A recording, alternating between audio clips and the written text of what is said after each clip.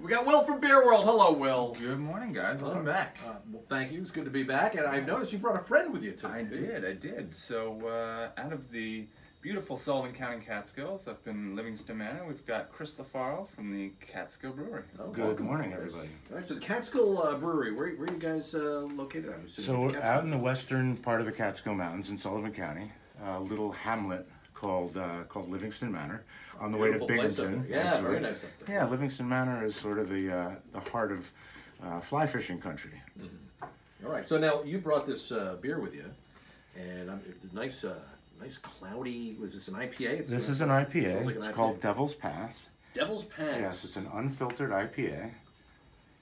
And over the years, we discovered some wonderful hops out of Michigan. So while we could be sourcing from New York State for this beer or from the West Coast for this beer, we've designed this now to be an all Michigan hops offering. This is good. I like this a lot. Mm-hmm. This is really good.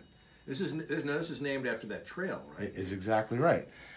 Most of our beers have names that refer to things around, in, or about the Catskills, in part because part of our mission is to be ambassadors of the Catskills out to the world so that we can spread the idea that it's a beautiful place, it's a fun place to be, and it's where we established ourselves sitting on some great water so we can make some great beer. What a better way to be an ambassador and to spread the word than through beer.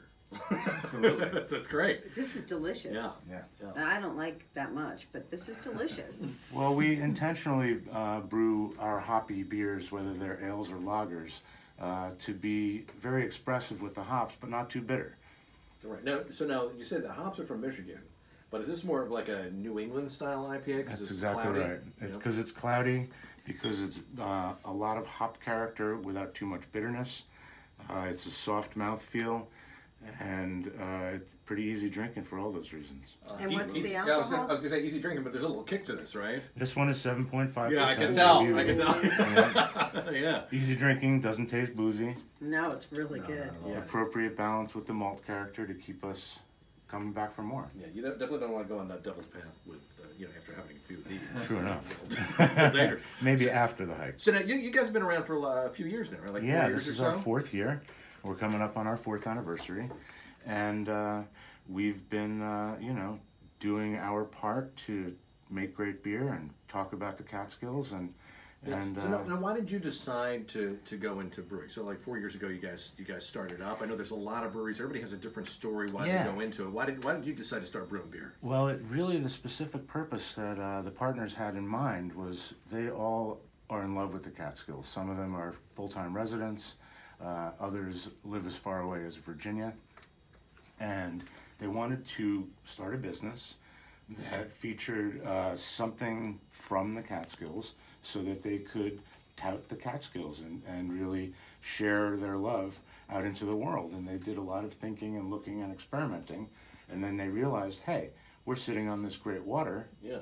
Let's make beer. So, and I know the whole idea of the brewery too is not just to promote the Catskills, but also to kind of give back to the Catskills too. You're very responsible with the way you use energy and things, right? With the brewery. That's correct. Our facility is a carbon neutral production facility, and what that means is we are powered by the sun.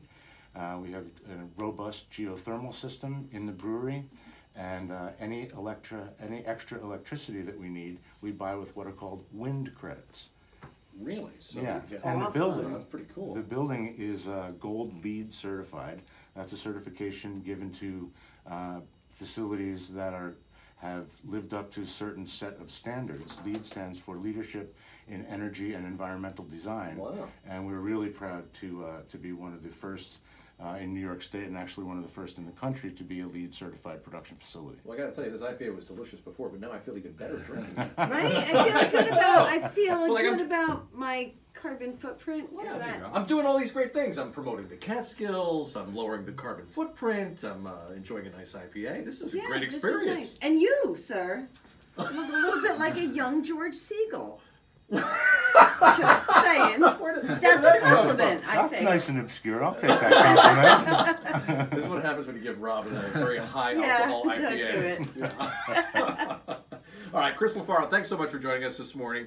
If you want to check out the brewery up at in Catskill, up in Livingston Manor, you got a website people can find? Yeah, catskillbrewery.com. Come visit us. On the weekends we have food. We have a fantastic tap room in that LEED certified gorgeous barn of a building we've got. Yeah, go check it and out for we'd love to have you. All right, Chris, thanks so much. I appreciate it. My pleasure. Thanks for and having me. We'll see you next week. Yes, you will. I'm assuming the beers from Catskill are also available at Beer World. They too. are. One thing that Chris didn't mention is that they have just started releasing cans, which as a retail place we are very excited about. So we do have the Devil's Path and their Darby's currently in cans, and a couple new cans coming to look out for in the coming weeks. And you can get those at our locations, 1221 Ulster Ave in Kingston, Mill Street in Liberty, Route 42 in Monticello, Route 17M in Monroe, Brookside Ave in Chester, Bridge Street in Catskill, and online at beerworldstore.com. All right, thanks, Will. We'll see you next week. Thanks very much.